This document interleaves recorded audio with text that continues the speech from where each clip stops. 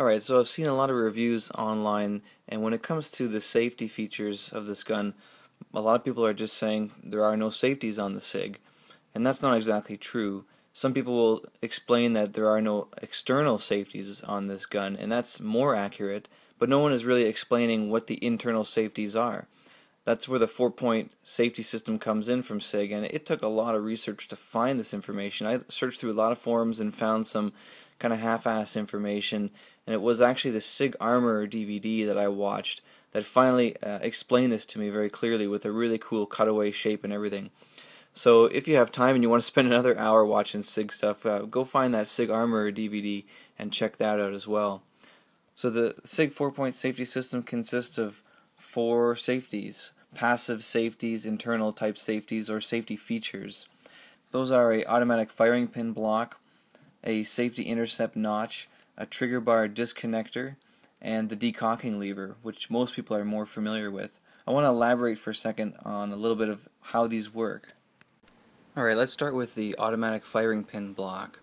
Take a look at this lever coming up here. As I pull the trigger, you'll see this small lever pops up each time. And if you recall, we saw this earlier. This is part of the safety lever, one of the things that you replace if you do install for a short reset trigger. What this lever is actually doing when you pull the trigger is it's depressing a little safety locking plunger, and that being pushed upwards allows the firing pin to move freely towards the round in the chamber. So without that safety lever moving up, the plunger will never move up, the safety locking plunger, and the firing pin will be restricted from being able to move forward. Let's look a little more closely at this so you can see the firing pin on the back here. If I try and push that in, it's blocked by something. It doesn't quite go in very far. However, if I'm able to depress the plunger, the safety lock plunger, then the firing pin goes in further. You can see it going in a little bit further, and that's all it takes to get into the chamber and impact the round in the chamber. So that firing pin won't move forward unless that safety locking plunger is pushed up, and that won't be pushed up unless you pull the trigger to make the safety lever push that up. So we'll just install it here for a second. Take a look at how that looks when the gun is together. If we look at the back of the gun here, if I have the trigger pulled, the plunger will move forward farther. If it's not pulled, it doesn't move forward. So I have to pull the trigger each time, otherwise it's resisted by the safety locking plunger. But when I pull the trigger, then it moves in to strike the round in the chamber. So that is essentially what you're doing when you pull the trigger. That little bit of take up in the trigger in single action mode is actually raising that safety lever and pushing up on that safety lock, which is allowing the firing pin to move freely and impact the round and discharge a round. So if you don't pull the trigger, the firing pin is not going to be able to move forward. So that's a definite safety feature of this firearm. Okay, next up is the trigger bar disconnector, and the purpose of this internal safety is to basically not allow the gun to fire unless the slide is closed all the way. So you'll see a little bar here attached to the trigger that moves forward and backwards when you pull the trigger. And if that little trigger bar is depressed, the hammer itself will do nothing when you pull the trigger. If you release that bar, the hammer moves with the trigger. When you press it, the hammer does not move with the trigger. What's actually happening here is inside the slide there is a small crescent shape cut out, so that the slide itself has to be in just the right spot for that trigger bar disconnector to not be forced downward. If the slide's too far forward or too far back, the trigger bar will be pushed downward and the trigger will be disconnected essentially from the hammer, because that would be maybe an unsafe situation for it to be fired, so it doesn't allow the hammer to even be manipulated by the trigger at all. If we take a look at the trigger from the other side with the grips off, we can see the entire trigger bar. We can see how pulling the trigger makes the trigger bar move back and forward and affects the hammer as well. If we cock it all the way back and we just squeeze the trigger here and we release, what you'll notice is that if the hammer is forward, the trigger will still again be disconnected. So unless the hammer is allowed to be cycled back again, the trigger will be disconnected from the gun until you basically get the hammer all the way back and release the trigger, and then it's active again. So that disconnecting bar basically keeps the gun from shooting if the slide isn't closed and everything is not properly seated. Let's look at the safety intercept notch. When the gun is at rest and the hammer is decocked, the hammer doesn't sit against the firing pin. It's about maybe a quarter inch away or so, and that's as a result of the hammer and the sear and how they interact with each other. They basically get together in a groove and don't allow the hammer to move forward at all beyond the resting position. That's the notch that's cut out in the sear that interacts with the hammer. That doesn't allow the hammer to move forward beyond that resting point, so it can't even impact the firing pin unless you pull the trigger. If you do pull the trigger, then you'll see that the hammer can move forward, sort of slingshotting across that gap, and then it can also depress the firing pin block, because now that the trigger is pulled, the safety lever disengages the safety block as well, and the firing pin can move freely. So the hammer at rest is sitting away from the firing pin. This essentially makes the gun what people call drop safe. If you were to drop the gun right on the hammer can't move past that notch that it's notched in, and so it can't strike the firing pin.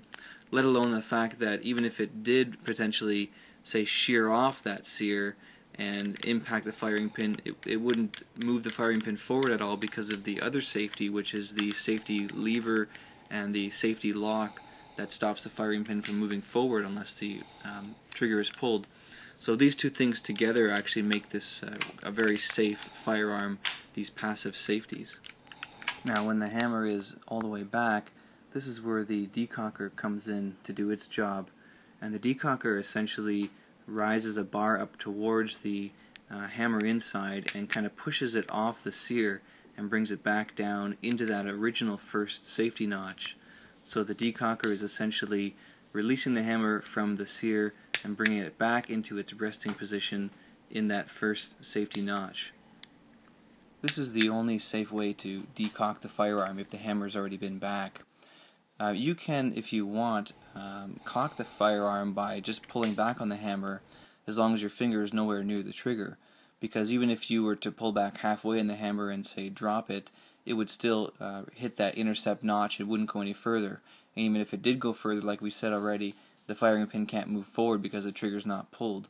But you definitely don't want to ever decock the firearm without the decocker. So don't use the old grab the hammer and release the trigger out slowly. The problem there is now you are taking away all the safeties by having the trigger pulled, and that hammer can now move freely right past the intercept notch and push that firing pin all the way in and discharge around. So never decock the firearm without using the actual decocker. But as far as cocking it goes, you're not going to bypass any safeties by doing that as long as your finger is nowhere near the trigger. So these are the 4 internal safeties, and I find them very interesting.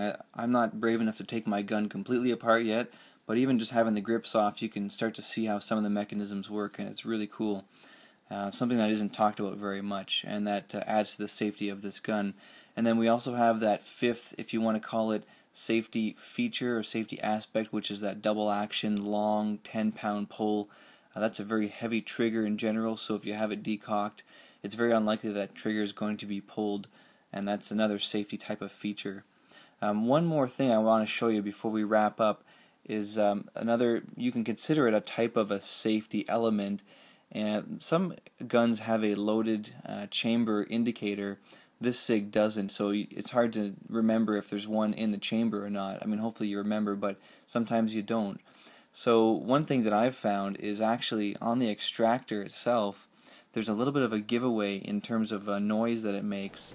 If there is no round in the chamber and you press on the extractor, you won't hear anything. But if you cycle around into the chamber and you tap on the extractor, what you'll hear is a little bit of a clicking sound. And that is essentially the extractor tapping against the round in the chamber. It's a very low click, but you can hear it. If I cycle around back out, again you'll hear no click. And if I put a round in, you'll again hear a clicking sound. So This is a nice way if you are, say, in an area where you're trying to be quiet, maybe stealth is an issue. You want to be able to hear that clicking sound without having to rack the slide back a little bit and make a lot of noise.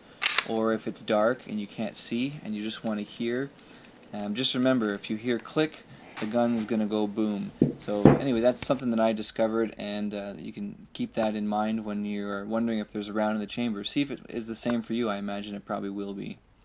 So that's the SIG 4-point safety system, plus a couple other points of safety. So there is a lot of features built into this gun, a lot of mechanisms engineering that just adds to the quality and craftsmanship of this firearm.